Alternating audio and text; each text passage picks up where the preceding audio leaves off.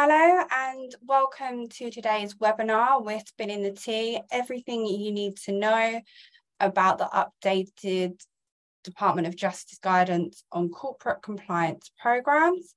We'll just wait for a few more people to join before we kick off. So if you do have any questions for today's session, feel free to pop them in the Q&A box below and we'll get through them towards the end of the session. So, thank you.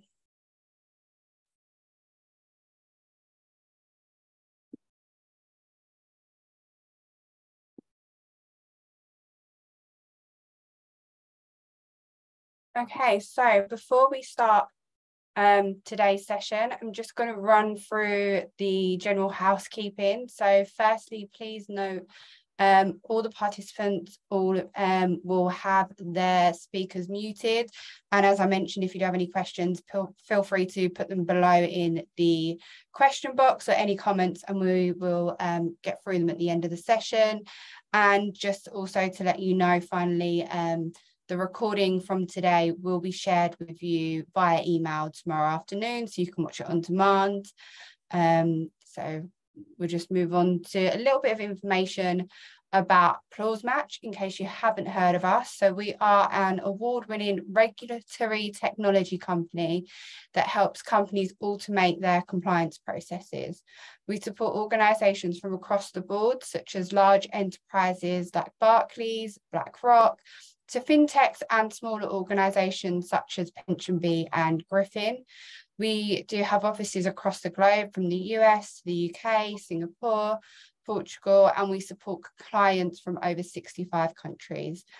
That is just a little bit about us, and without much further ado, I'm going to introduce you to today's moderator, Justin Jawar, an account executive here at Clause Match, and GRC expert, analyst and pundit, Michael Rasmussen. Thank you. Excellent. Thanks, Emma, for the introduction. Michael, hello. Good morning. Officially, good morning. We're both in the same time zone. So good morning to you. You're not over in the UK or in London or anywhere else that you're gallivanting around. So it's nice to have you nearby. So good to see you. Good to speak with you. There's obviously a lot of very interesting things to chat through with the new DOJ guidance. I have quite a few questions for you. Wanted to get your take on for everybody here, and for everybody else who's viewing. Pleasure. Nice to have you here. We're excited to share this information with you, and we hope that you find it fun, enjoyable, and educational. So, Michael, I was kind of reviewing the guidance there. I know you have a lot more expertise on things that have changed. One of the first things I was curious about finding out from you was how the recent guidance on corporate compliance programs may have changed since the last update came out in 2020. What have you seen has been the trajectory of these guidances over the past decade or so? Oh gosh, I mean, it goes back actually decades, or you could even say 150 years. I mean, going back to 1973, we are in 2023, so that would be 150 years ago. You had, all the issues after the Civil War and the railways, and a lot of corporate wrongdoing in that context, and big collapse. That thinking back that far, after the Civil War, that would have been. I think it was the Cook, if I remember right, but in a lot of things that started the mail fraud statutes. But then you had a lot through the Roosevelt administration, and then into the Depression with Franklin Roosevelt. Teddy Roosevelt originally, and but then also Franklin Roosevelt in around 1930 with the Depression and all the wrongdoing there. But then the modern compliance program, and I'm going back a little bit further than what you were stating. I mean, really, the modern compliance program really started to redefine itself going back to 1977, particularly with the Foreign Corrupt Practices Act, FCPA, and the ongoing and evolution of enforcement there. And of course, that's not the only thing. We have antitrust and so much more that plays into that. But with increasing enforcement on corporations and greater scrutiny compliance programs, Back in 1991, you had the Federal Sentencing Commission released its first version of the organizational sentencing guidelines that looked at what are the effective components and elements of a compliance program within an organization, and those can be used to mitigate fines and penalties. And so we're going to talk about the Department of Justice side right now, and with the Department of Justice evaluation of compliance programs, that side of it is, do we prosecute a company? And how deeply do we prosecute them and go after them based on their compliance program and how their structure and their culture. On the flip side, if you are being prosecuted, you have the U.S. Federal Sentencing Commission organizational sentencing practices and what we commonly call the 7 elements of an effective compliance program. And I wrote a paper, 15, 20 years ago on 7 habits of highly effective compliance programs, sort of taking a play on Steve Covey. And there's an 8th habit too. I mean, there's an 8th element about compliance risk assessments. So on one side, you have what's needed for a successful compliance program so we avoid prosecution or mitigate our exposure to prosecution. But on the other side of the U.S. Federal Sentencing Guidelines, we have a good compliance program that if we are prosecuted, how do we minimize our fines and penalties? And so the U.S. Federal Sentencing Guidelines has evolved over the years as well.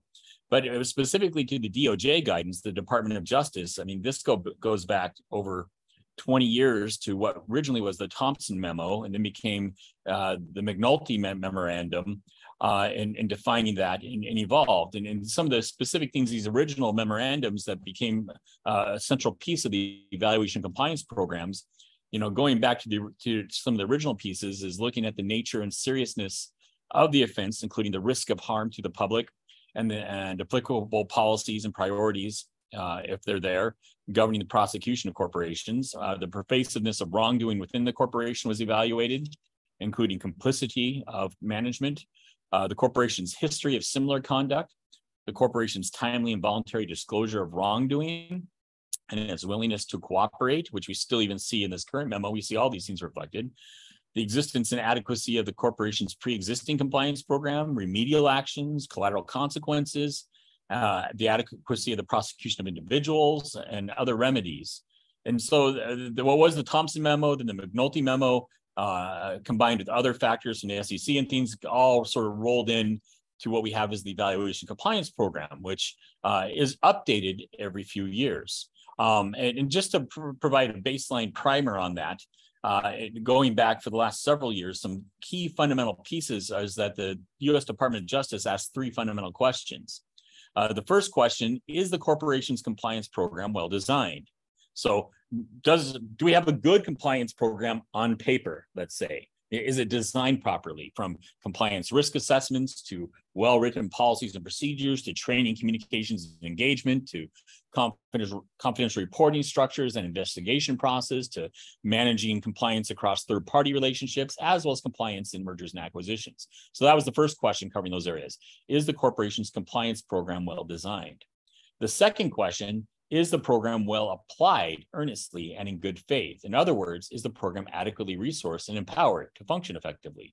You can have a great compliance program by design, but the second question is, is it actually being applied? Is there commitment by senior executives and middle management?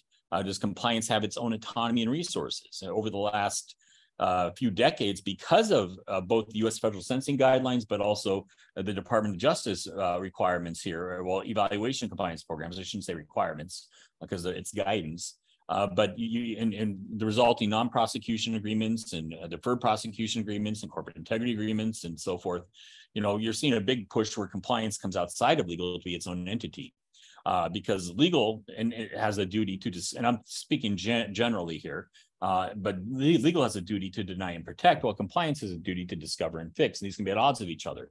So you're seeing a lot of compliance and ethics programs that are being implemented specifically within, outside of legal and things. In fact, one large consumer packaged goods firms has legal compliance under legal to interpret laws and regulations and apply to their context, but operational compliance, where the chief ethics and compliance officer sits outside. So that autonomy is there. So I looked at the question, is the corporation's compliance program well designed? Is the program being applied earnestly and in good faith? The third question is, does the corporation's compliance program work in practice, such as continuous improvement, investigations are being done, and analysis and remediation of underlying misconduct, so you're not a repeat offender. And so that's the core of it, and that core structure still remains the same. And a lot of it mirrors, the United States Sentencing Commission organizational sentencing practices. The 7 elements there are the oversight and accountability and resources, standards and controls, which really are policies and procedures and controls, effective training and communication, engagement, evaluation, monitoring and auditing of compliance, enforcement and discipline, and incentives, and due care and delegating authorities, making sure you're not giving access to individuals, to processes and money and so forth that have a bent towards criminal behavior, and response and continuous improvement. So both the USSC organizational sentencing practices and the DOJ evaluation compliance programs really work hand in hand. They come at 2 different sides of the story. One to avoid prosecution or minimize prosecution, the other as a result of prosecution, determining fines and penalties and the different factors that weigh into that. So I mean, I just unpacked a lot there, sort of going through some of the history. But your question itself was specifically on what stood out and surprised me. Well, in the previous version, going back to June of 2020 was the last update before the March 2023 update. There was a lot of focus on the third-party aspect, but also on the policies and procedures, that portal, being able to understand who accessed the policies, who was reminded of the policies, and having that audit trail. What was a key thing that stood out to me in the previous update. In this current update, you're seeing a lot of themes from the Monaco memorandum where there's greater accountability focus on executives and things. And so you're seeing a lot of particular focus on greater accountability with transparent communication regarding disciplinary processes and actions, tracking data on disciplinary actions to monitor the effectiveness of the compliance program, which you can't do that in documents, spreadsheets, and emails. Tracking investigations and incidents and disciplinary actions, you're going to have some type of defined audit trail of who did what, when, how, and why, and documents, spreadsheets, and emails don't get you that. There's a lot of focus on the overall compensation structure and clawbacks. Where they want to look at the incentivized compliance, to make sure that corporations incentivize compliance by designing compensation systems that defer or escrow certain compensation tied to conduct standards. There's an attempt to recoup compensation previously awarded to individuals who are responsible for corporate wrongdoing, and the focus on ensuring that compliance is in place and working. And that people are adhering to compliance as a means of career advancement, that there's offering opportunities in compliance related roles, or setting compliance as a significant metric for management bonuses. That's some of the things that they want to look at there. So we see a lot of focus on that area, which requires mandatory compliance related compensation criteria for corporate criminal matters and deferred reduction of criminal fines. But going into some of the weeds of stuff, you're seeing a lot of focus on the use of personal devices, communications platforms, and messaging applications. I understand the points here, but it took me a little bit by surprise, because this is getting into a lot of the weeds, the nitty gritty piece. I mean, they're getting into a lot of the depths of, how are organizations allowing the use of personal devices and what's kept on there, and communications and communication platforms like instant messaging and things like that, all comes into more focus and getting a little bit more down in the weeds on that. And of course, they also updated guidance on corporate monitored ships and making sure that those are in there, and voluntary self-disclosure. And so there's a lot of things that they point out here in this one that reinforces that. I mean, to me, obviously getting into some of the weeds of the communication channels and personal devices and messaging, that's a significant thing. But the thing that really stands out to me is a lot of the accountability aspects, and particularly related to compensation. And you're seeing other aspects of this around the world, like with the accountability regimes in the UK, Ireland, Hong Kong, Singapore, South Africa, Australia. But they're not the same as what the U.S. Department of Justice is putting in place here, but there's definitely a relationship of a similar type thing, but certainly not the same for what we see in accountability regimes around the world. But what we can see is a greater ongoing thread of accountability. And I went into a whole diatribe there. I'll pause there to see what your next question is. Yeah, no, I appreciate all the information and insight. Yeah, some of the things that I noticed from reading through it and just dealing with some of my own organizations that I've been dealing with here, I've had an example of an organization here in Chicago that actually was having difficulties with personal devices and external communication. And they had to, end up going through a long remediation process and a whole testing regimen because of the new guidance that's coming out. And that's something that a lot of organizations are having to deal with. And then on top of that, again, part of why they were looking at us as a potential solution was because of the personal liability aspect as well from chief compliance officers and leadership. And I believe some of the statements coming out from the DOJ were saying that leadership should be very involved in the compliance program and be on top of this, particularly when it pertains to these types of guidances that are coming out in the new guidance here. So what I'm curious to know from you now is, what kind of changes to the compliance program should compliance teams be thinking about to tackle some of these updates, particularly around the communication changes and personal liability? What kind of policies, procedures do you see that they should probably start updating or implementing in regards to tackling these in the new guidance? Well, there's certainly a range of them. And so at the heart of it, there's a culture challenge. There's greater accountability for compliance with executives and management. And so in that context, organizations want to clearly communicate their policies around compliance and engagement. And any policy related to the ethical and compliance culture of the organization needs to be communicated and enhanced from the code of conduct on down. Because at the heart of that whole accountability, it's getting to the actual culture, the management culture and leadership, but how that permeates throughout the organization for the broader ethical and compliance culture of the organization. And so to me, that applies to a wide range of policies and procedures related to misconduct, because that accountability rolls up to executives and management for compliance. And so it's a governance type aspect that drills down into nitty gritty.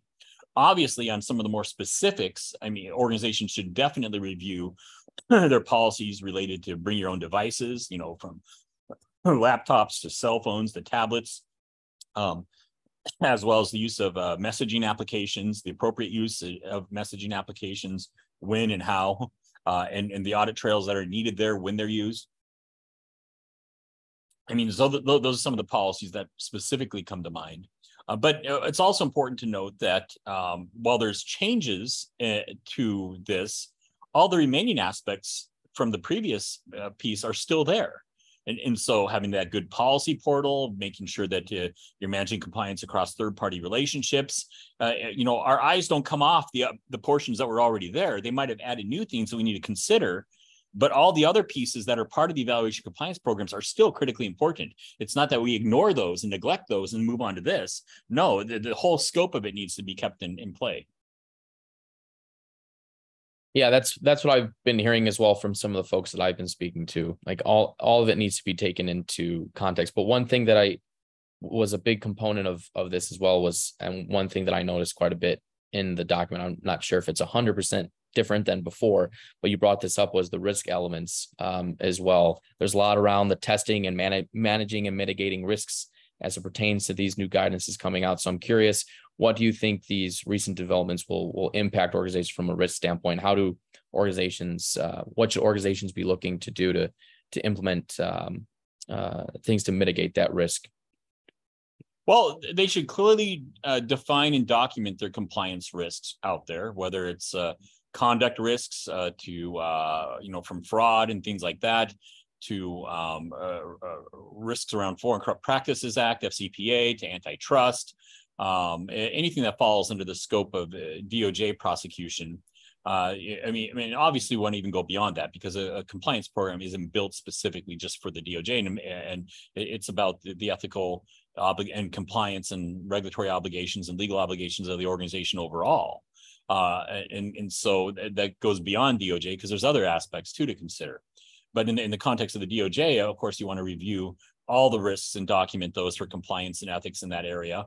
And conduct a risk assessment because, for some organizations, FCPA is not a big issue. For others, it's a huge issue, depending on the size of the organization. But even that's changed over the years with a lot of the SEC and DOJ enforcement. They're saying we don't care if you're a small to mid-sized company, we're coming after you. And we've seen cases like Smith & Wesson and Avon, which really emphasize some of those points. But then where was I going to that? But you want to make sure that you document your risks, and then for me, a lot of it starts with policies and how do our policies, what do they state how we're addressing those risks, and how do those policies get defined in our corporate culture and engagement? Are those policies actually being followed? You may not think of it this way, but every policy is a risk document. There wouldn't be a policy if there wasn't a risk. The very fact that the very fact we have a policy means that we have a risk. And we've identified that risk, and that risk was significant enough that we had to sit behind a word processor and write a document, or sit behind clause match and write a document and call it a policy. And so every policy is a risk document. So you want to understand your compliance risks, start with your policies. And now you might be missing policies. So there might be compliance risks that you're missing, but every policy itself is a risk document. There wouldn't be a policy if there wasn't a risk. So you want to identify your compliance risks out there, and then assess your company culture in context of that risk, and history, as well as the current environment.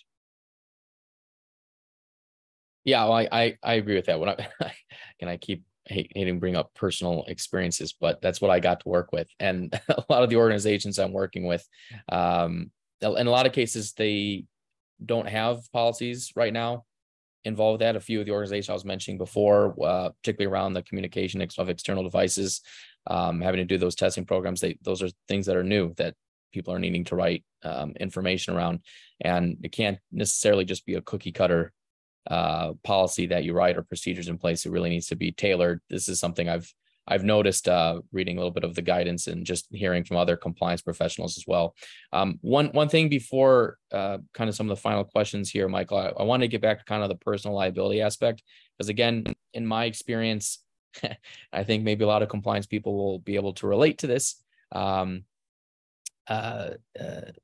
Getting leadership to be involved from an executive level committee can be difficult, unless it's kind of like the meme of the dog in the room what's on fire saying everything's fine. Everybody can relate to that. Seems to be that tends to be the case. When everything's on fire, leadership tends to get involved, and they go, oh shoot, we need to make some changes here. But really, what this guidance is coming out with, and what a lot of everybody who's watching compliance professionals know, is you got to make sure you have the hose ready to put out the fire before the fires even start. I think that's what some of this guidance is. So when getting back to like the personal liability and risk aspects from a leadership perspective, again, I reference the DOJ leadership coming out saying leadership needs to take an effective role. So what are your recommendations for the compliance professionals watching here today on the webinar? How do they get their leadership? And I'm not just saying CCOs, but this is also other C levels involved, when either looking for bringing in tech to deal with it, or just getting involved in the process now, as it looks like it's going to have to after the collapse of SVB, the Fed saying, oh, we screwed up, more guidance is coming out. Leadership is being held accountable. What is the message compliance professionals listening here today should be bringing to their leadership on dealing with this guidance and saying, hey, we really need to get onto this? What would you recommend for those? Well, the key message is that compliance doesn't happen in the back office of compliance. Compliance happens in the business, from the decisions that board and executives make to middle operational management to frontline employees. Compliance happens all throughout the organization. And it needs to be clearly understood that there's greater accountability on executives and the board for compliance that filters down all the way to that employee on the edge of the organization, whether it's a teller at a bank or a doctor or nurse at a hospital, you name it. Compliance rolls up to these senior management functions and accountability. And we're seeing this very well defined, like in the United Kingdom with the SMCR, Senior Managers and Certification Regime, where you have to have 28 senior management functions that are mapped to specific areas of risk and compliance. And if there's corporate wrongdoing, willful misconduct, that senior management function go to jail. If there's lack of due diligence or negligence, that senior management function can be fined out of their bank account, not the bank's. And we just had a recent enforcement action in by the Prudential Regulatory Authority on a CIO, Chief Information Officer, for failing to manage the details in a third-party relationship. It was fined around £100,000 personally. But so we're seeing accountability around the world, but specifically in the DOJ piece, and some of the more recent memorandums that we've had, we're seeing a huge focus on accountability for senior executives and management to ensure that compliance. Because again, compliance doesn't happen in these back office functions of compliance and ethics. Compliance and ethics is there to facilitate compliance, but compliance happens at all levels of the organization. So at the heart of it, it gets to that accountability structure of making sure executives on the board understand that they own compliance, that it's part of their responsibility. And we've seen this in legal decisions like the Caremark decision and Stone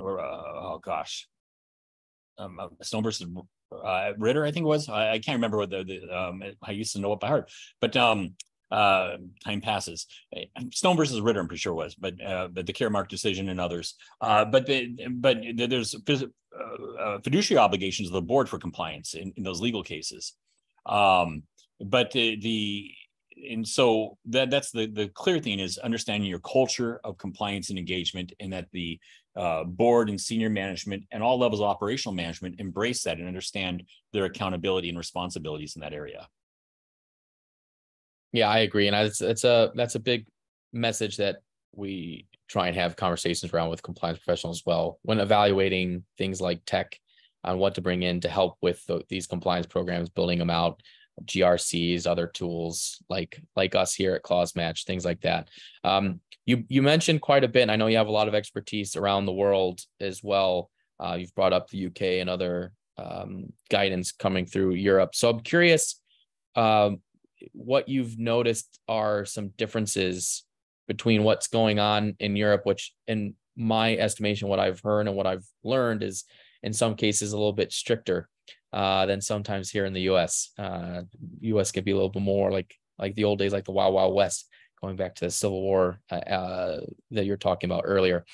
So do you find it's with these guidances, it's still that way? Is Europe and the UK, is that something where the US should find more guidance from what they're doing? Or what are some of the major differences you're seeing between this guidance, what you've experienced in the UK and Europe, and what can we learn from that? There's so much that differs between the two sides of the pond.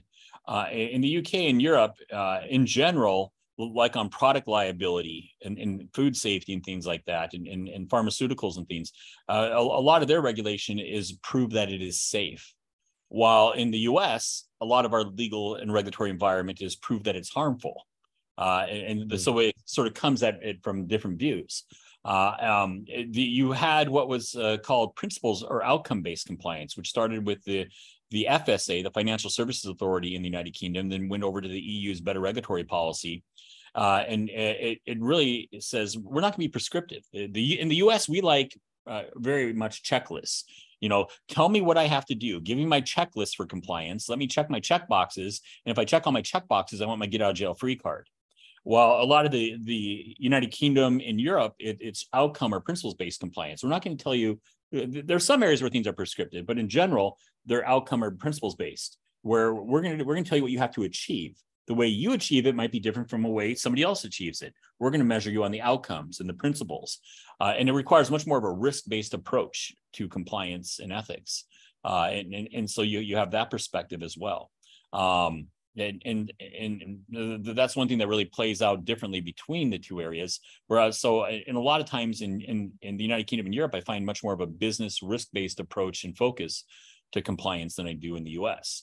The reality is we all have our issues. I mean, Europe's approach I tend to like more because it's more focused on objectives and outcomes instead of like just checking check boxes, which can be more of a legalistic type perspective and looking for loopholes and things. If I check my checkbox, but I did that, even though something bad still happened. I think it's the wrong mindset in the U.S. So in that context, I think that the best compliance program is one built on objectives, and it moves beyond compliance to the ethics and values of the organization. And instead of checking check boxes, we define that objective out there. That objective can be related to, we don't allow bribery and corruption within our business. That's an objective. We can have an objective of inclusivity and diversity, and objectives on conduct, and all these different elements, as opposed to just checklists. Yeah, I definitely can understand. Again, a lot of people I work with, there's those conversations. Well, if I have this, this, and this, I should be okay. Nobody's come after me. I should be fine. Nobody's talking to me. It's okay, that's great. But what happens when somebody does come knocking on your door and you don't have the right things in place? You haven't thought through these things. What are you going to do then? And those are some of the hard conversations that sometimes are not always thought about. But based on that experience that you have with Europe, I'm just curious, is there anything else for people who are watching here, particularly in the US with this new DOJ guidance? Is there anything they can take advantage of from looking at what regulators and other organizations of Europe doing? Some people here might be part of multinational organizations. Are there things that they should be gleaning from Europe, maybe implementing here to deal with the DOJ guidance that would help their compliance programs? You have to keep the full scope and spectrum in line. I mean, just looking at the DOJ is one aspect, because you also have to look at the U.S. Sentencing Commission, organizational sentencing practices on the other side. But then you've got, what are the regulators doing for their enforcement actions with whatever industry you're in? Then, particularly in the US, you've got civil liability. We're the number one litigious country in the world. We love our lawsuits. And so there's that end of it. And like Uber's chief information security officer was just held liable for security breach and things. This trend of accountability is growing. So Department of Justice evaluation compliance programs guidance is critical and important, but it's one piece, a big piece, but it's one piece of a puzzle of all these pressures upon organizations that we have to keep in line and align together to approach. And as you go international, you're dealing with the EU or specific country laws in the EU and the UK or in Asia Pac or wherever it might be. You've got even a broader scope, and you need to make sure all these filter into what is going to be the right compliance and ethical program for your organization. Yeah, again, that makes total sense. But looking at it from a holistic grand view, particularly if you're watching and you're part of a multinational organization, I think the general consensus would be take a look at what the rest of the world is doing and see how you can incorporate it, particularly with this new DOJ guidance that's coming out. So, Michael, couple questions left here, but one is I want you to take out your crystal ball, and I want you to do some predictions for everybody. I'm curious what iterations or what changes to the corporate compliance guidance do you potentially see coming in the future? You mentioned on the past one, I think, which was in 2020, there's a lot on the focus on the audit trail, things like this. Obviously, now a lot on external communication, personal liability in this new iteration. It's kind of the foray. If you were to look into your crystal ball, what do you see as what should be coming down the pipe in the next iteration of this guidance? Or what should people be considering on top of all these other things they have to consider? We're going to have a greater and growing trend of good compliance documentation, because bad things will happen, and the organization, needs clear communications and documentation, audit trail, system of record of its activities around policies and engagement and training and culture of the organization and assessments. I mean, that's just going to grow. As we saw in the last update, the third parties, that's going to continue to grow. And we're seeing continued risks in third-party relationships. And, and a good 90% or more of FCPA enforcement actions involves a third party of some nature. And the modern organization is the extended enterprise of outsourcers, service providers, suppliers, vendors, contractors, consultants, brokers, agents, dealers, partners, intermediaries, and more.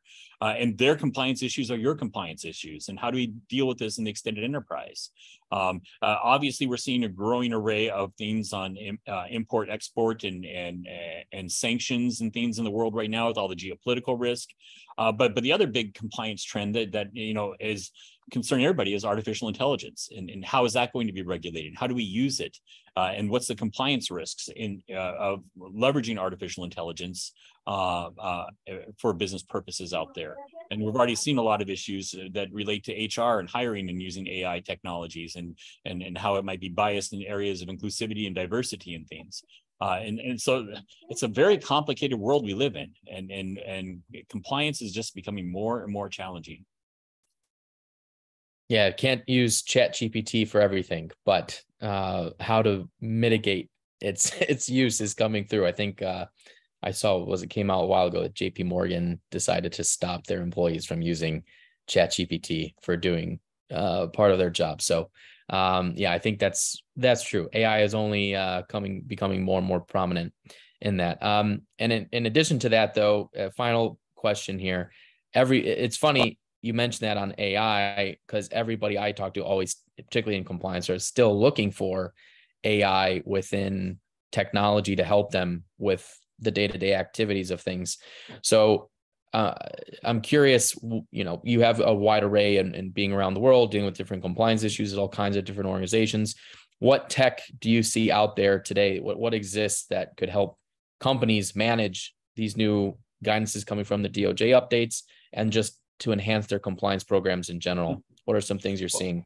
Well, Justin, I mean, to me, the very foundation of any compliance program, and this starts with policies.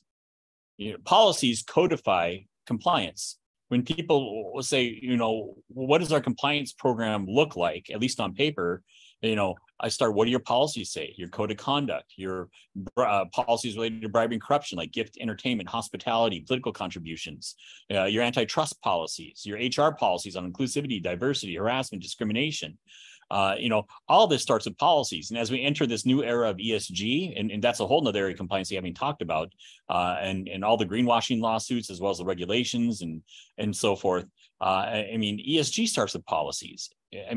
That's all codified in policies. Compliance, ethics, and ESG, and of course, there's overlap between all these. They're all codified in policies. And so the first thing is to understand what policies you have. And a lot of organizations don't even know that. I keynoted at a conference several years back, and I asked the 200 people in the audience, I said, who here has a master list of all your policies? That at the Department of Justice, other law enforcement, the regulator, external auditors, opposing counsel in a civil suit, they want to see your policies. Who could produce it? 2 people out of 200 raised their hand that they had a master index of all their policies. One large bank that we both worked with, they came to my policy management by design workshop. They said, we got to figure out what policies we have. And they discovered, they spent the whole summer finding 5,000 policies across North America, another 5,000 policies the rest of the world. A healthcare organization in the US came to me and said, we have 18,000 policy and procedure documents because we've acquired 20 some hospitals over 20 some years, and they each came in a completely redundant set of policies. Policy starts and gets compliance starts and gets codified in policies. So inventory your policies. The next thing is, are we following our policies? Your policy is going to be smoke and mirrors. I got a code of conduct here on my laptop that back in the year 2000, it was the model code of conduct, and other organizations were copying for theirs. And that's Enron's code of conduct. So you can have great policies, but are they a reality is the next question. But compliance gets codified in policies, and then it's up to those policies to be followed and engaged to employees in the organization and monitored.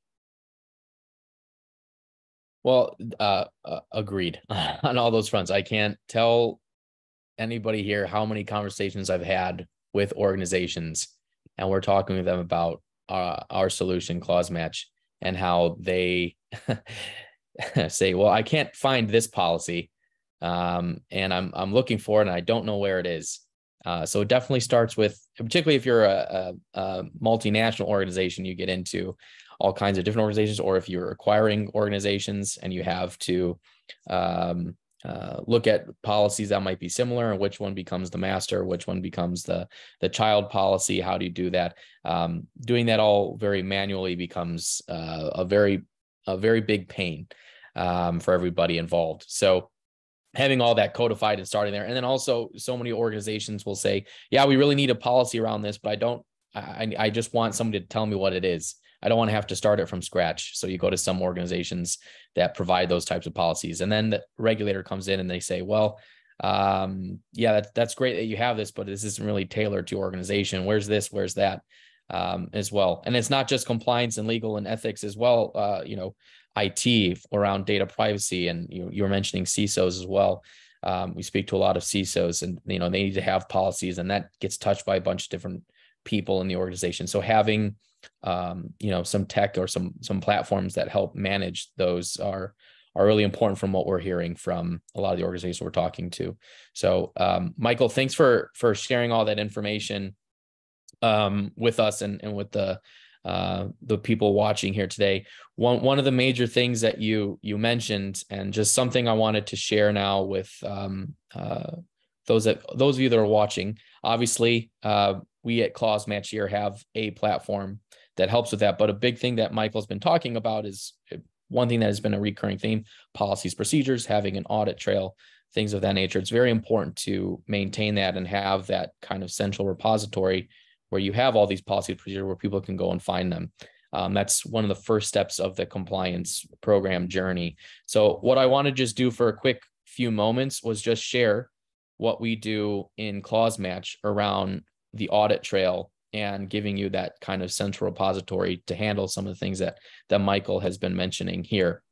So I'm going to briefly show you what that can look like for your organization. Again, it can be us, it can be another organization, another platform.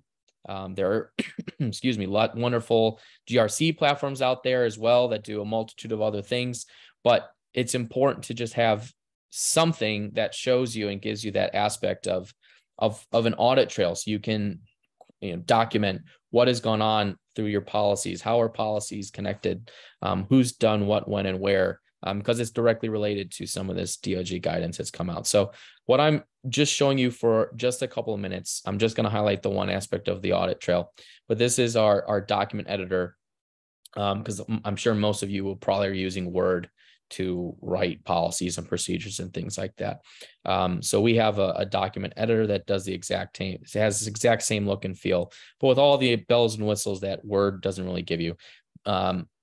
You don't have to, like many people tell me, write all of your changes in a document at the bottom of a Word doc and then save that as version 2, and then get everybody else's changes through an email thread, and then have to document all of those in one master file with everybody's changes over time, and then send that to the board that they review and approve.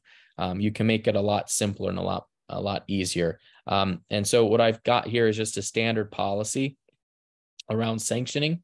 You can see the document here, and there in Clause Match, we have 2 different ways of doing an audit trail, which is interesting and unique. One is being able to have the full document level activity that's happened over time. So as I scroll down, you can see everything that's been going on in this document. This is a document that's in draft mode. We're working on approving the next version. And you can see as I scroll down, it's telling me who's done what day it was, conversations that have occurred on certain items, a full running list of everything that's occurred as it's happening in real time. You can see what approvals are pending as well at the paragraph level. So there's the full document activity, filtering down what you want to look for. I want to look for document approvals by a particular user between a certain day and time. This just makes it so much easier to go find the information you're looking for. To go and prove if a regular and auditor comes in and says, hey, show me what happened on such and such day. Why did you make this change based on the regulation change or the DOJ update? You can show that. But also there's paragraph level activity. So there's the full document, and then there's also the paragraph.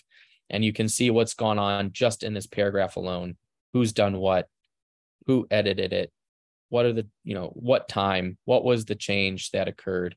And you can see everything that's happened there. And again, scrolling down, you see everything that's listed within the document. So, and this is fully exportable as well. So you might say, well, that's all well and great. I have that, but I still need to show things to the auditors or the regulars when they ask for it. So, there's also the ability to export that audit report. So again, no longer having to just put everything at the end of a Word document.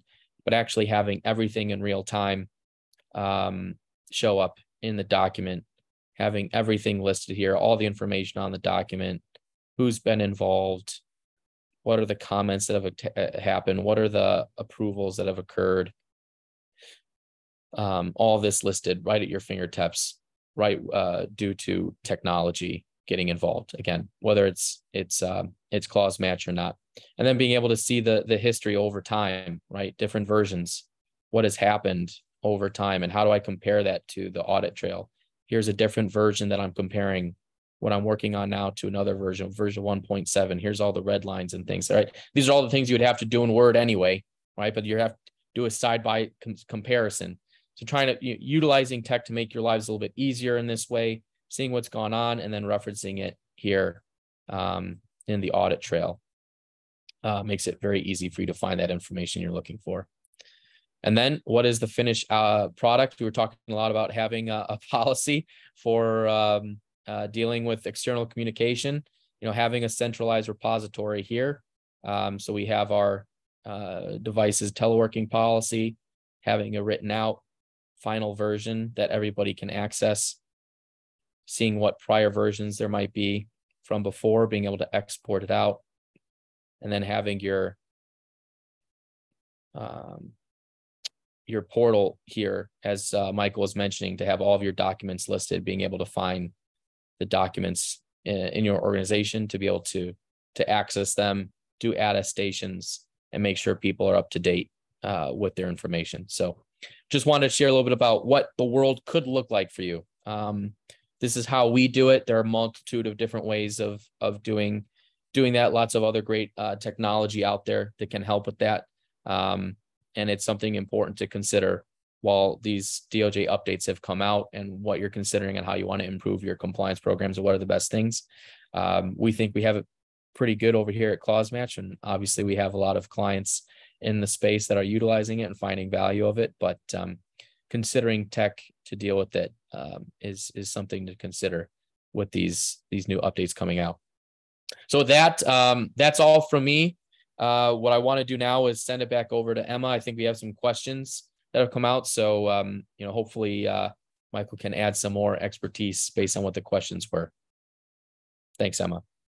Thank you. Thank you for the walkthrough of Clause Match and showing us sort of the audit trail process. So we have had a question come in, and Michael, this one will be for you. So how does an organization's commitment to ethical values and principles influence the development, implementation, and effectiveness of its compliance program? There was a lot there. Can you read that once more?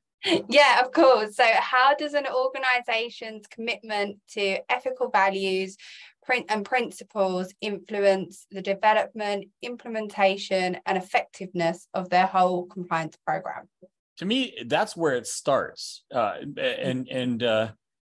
It starts with what are ethical values, principles, and how these get mapped to objectives of the organization, as opposed to a bottom-up checklist. I mean, a good, strong compliance program isn't driven by requirements. It's driven by its ethical values and principles. Requirements are still important, but, part of those ethical values is, compliance to the law. That could be a very strong ethical value. But like as I mentioned in Europe with principles or outcome-based regulation, it's getting to those values, the principles, the outcomes, the objectives. Instead of managing compliance to a list of requirements, like a checklist, we're managing compliance to those values, which drives the program. And the same thing with ESG. I mean, organizations that are building ESG programs based on risk are putting the cart before the horse. ESG starts with objectives. We have an objective to be carbon neutral. We don't have risk to be, well, there are risks to be carbon neutral, but we have to have the objective first. We have an objective to be carbon neutral. Same thing with the compliance program. We have objectives in different areas of inclusivity and diversity and fraud, bribery, corruption, and modern slavery, and all these different areas.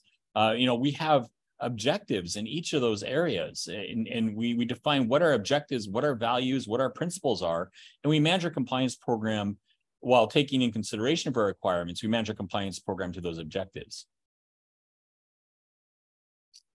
Great, thank you. I hope that answers your question. The person that sent that in. So we are just going to wrap up to today's session. So thank you everyone for attending. Thank you, Michael and Justin, also for joining us today. Just a reminder to everyone, the recording will be shared with you tomorrow afternoon, so you can watch it again on demand and share it with any of your colleagues. If you would like to know more about Clause Match, please feel free to reach out to us or Justin directly. And if you have any GRC compliance, I guess any questions at all around the compliance, feel free to reach out to Michael as well. So I'd just like to wish you all a great rest of the day, and thank you so much again for joining us.